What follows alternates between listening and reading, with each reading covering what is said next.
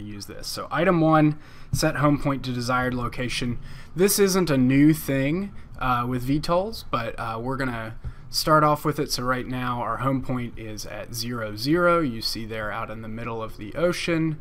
And for my purposes, I'm gonna make a flight plan over here. Okay, so we're gonna fly this field. To set the home location, I'm just going to right click here and I'm going to click set home here. And there we have it. Our home location is set. Our altitude above sea level is set. So we're good to go. We're going to go back to Kitty Hawk. We're going to check that. Click next. Set waypoint type, terrain or relative. For this flight, I'm going to use terrain. You can use either one depending on what situation you're working in. Just a few things you need to know. If you're going to use terrain, you need to make sure that the terrain data is available. So prefetching that map, if you're not going to have internet connection when you go to the field, prefetching that map is critical here because the aircraft is going to download that terrain data in the field. And then if you do relative, that's fine. You just need to make sure that there's not terrain that's high enough or towers or anything like that that you're going to fly into it. For example, right here there's a water tower that's, I don't know, probably a total elevation of about 50 to 60 meters above my home point. So that's a concerning height obstacle to keep in mind. So I'm going to use terrain, but you could use relative depending on what you want to do. I use relative if I'm flying over a pretty flat area because it is a little more efficient to just cruise at the same altitude. So we'll check that, go to the next, and then this is where things start to get different. Create Vtol Takeoff. So this is important. You do not use the takeoff command like you used with a fixed wing. So we need to specifically, so we don't want to use this. We need to use a different command called Vtol Takeoff. Now I can click this takeoff button and set my takeoff altitude. I'm going to set this to 30. That's generally a good altitude, and then pitch is not going to matter, so I can click OK. And then down here I have a takeoff. Now what I need to do is change this from takeoff to Vtol Takeoff, and then I can set this pitch angle to 0 and we're good to go. In terms of altitude, I usually use 30 unless I'm taking off from like in a forest where I really need to get above it. I usually want to be about 30 meters above the obstacles that are in the direction that I'm flying away. So here 30 meters works because I can move my home point. 30 meters works because I can take off in this direction, which is going uphill, but not aggressively so. So we'll check that and we'll go to the next, and now create a climb out waypoint.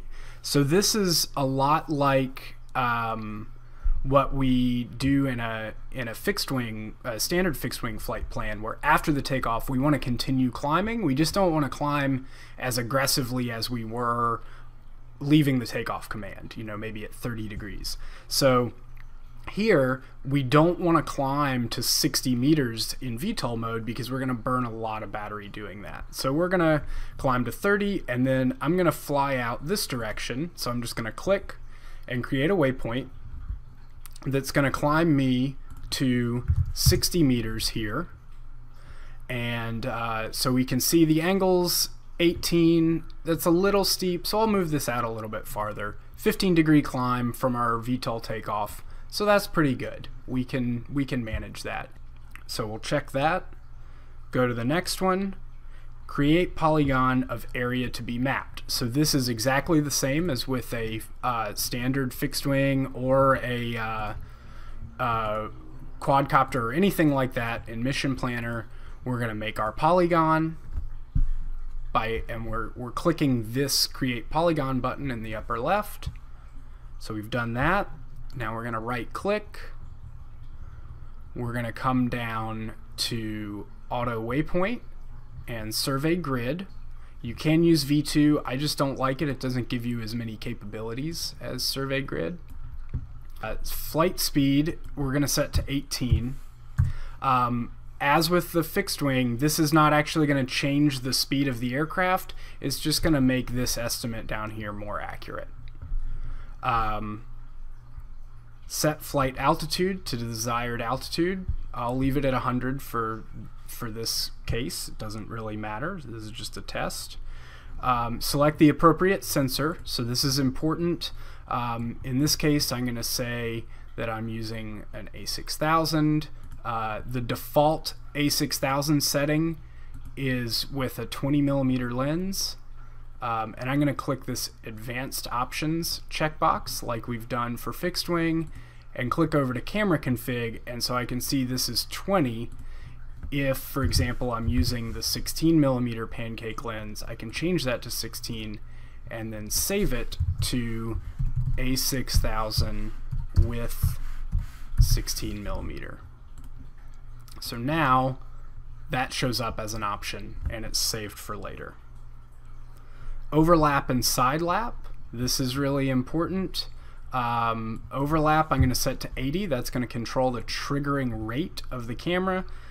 Side lap I'm going to set to 50. Sometimes I'll leave it at 60 if there's significant vegetation. Having a little bit more side lap will help. Also, if there's some rolling hills or something, 60 will ensure that you have good overlap between your lines that you may not otherwise have. So we'll click next.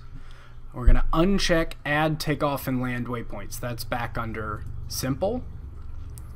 And we don't want to do that or use RTL, because remember, we're putting in our own takeoff and land waypoints. Going to the next one, we're going to make sure use speed for this mission is unchecked. And for the VTOL, this is with the standard LiPo battery. We're going to make sure that our distance here is less than 60 kilometers. It is, in this case, distance is 4 kilometers, so we're good to go. 60 is going to be the maximum. If we have the version with the dual lithium-ion, lithium polymer battery, then our capability is more in the 75 to 80 kilometer range. So we'll check that.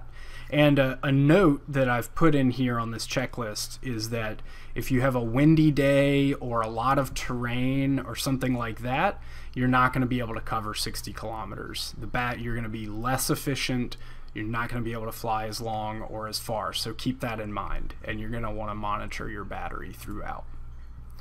So then once we click Accept, which is our next checklist item, it's going to put the grid down. And now we need to add our approach waypoints. The other thing we need to do is make sure that we can climb to waypoint 3.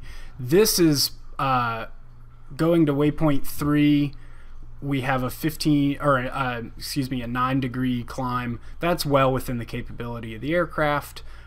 If this exceeds 20 degrees, we're going to want to change this and maybe move waypoint 2 farther out. The same considerations you have for a fixed wing. But making sure that this climb is obtainable. If it's not the end of the world. It's just not going to reach 100 meters by waypoint 3. Say it's going to be at 80 meters and then it's going to turn and continue to climb. So not the end of the world, but not ideal. So adding approach waypoints. This says first at 40 meters above obstacles to establish the aircraft on final, and then another at 25 meters above obstacles to transition to VTOL mode. So what this means, and this isn't hard and fast, but the important thing is that the aircraft is going to transition into vertical mode at the final waypoint before the VTOL land command. So this means that we don't want to put we don't want to just have the mission end here and then have a VTOL land here, because it's going to transition into VTOL mode way over here at 100 meters, and then it's going to VTOL its way all the way across, probably run out of battery and crash. That's not a good deal, or fail safe and land somewhere out in this field actually. But so what I'm going to do is I'm just going to add a waypoint. I'm going to turn off polygon mode. and I'm going to add a waypoint right here, and I'm going to change this to 30 meters. Now, I know this deviates a little bit from what I've got on this list. There's some trees here that are probably 15 meters tall. I'm going between them, but I still want to be above them. So I'm just going to make this at 30 meters. And then when it reaches this waypoint, it's going to transition into vertical flight mode. And then I'm going to add a landing waypoint here, and I'm going to put it where I want to land. Right back on home. I'm going to set it to 0, and I'm going to change the mode from land to VTOL land. Again, this is very important. So again, I'm getting a little ahead of myself on the checklist, but our next item is add landing waypoint. So we've got our approach established, so we're flying in a straight line.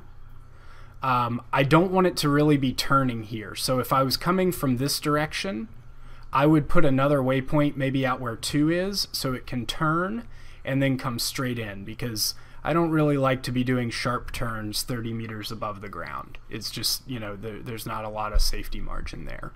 So we've got a nice straight in approach. This is at 30 meters.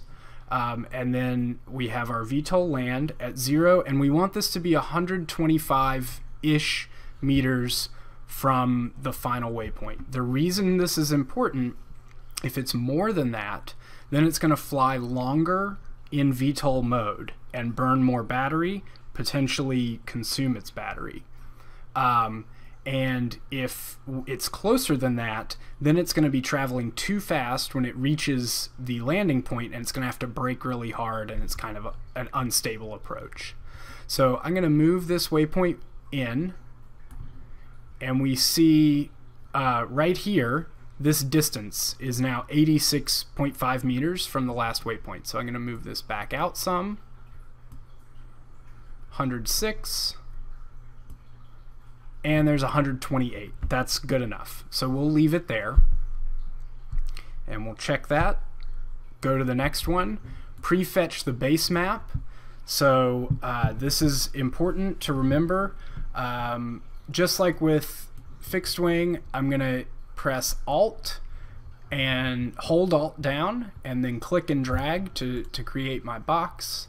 I'm going to go to Map Tool, Prefetch, and I'm going to prefetch this to 16. I don't ever prefetch to 20 because you don't need that degree of zoom.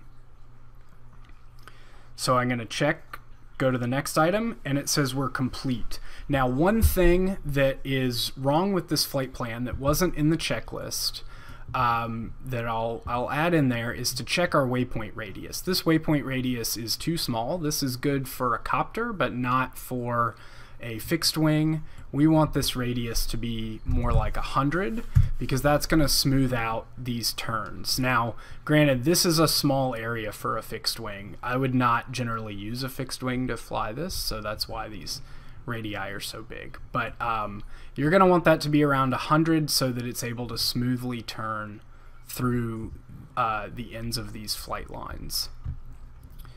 Okay, so that's it. We have a flight plan that is ready to load onto the aircraft, and in the next video I will show you guys just how to load that on, verify it, and fly it.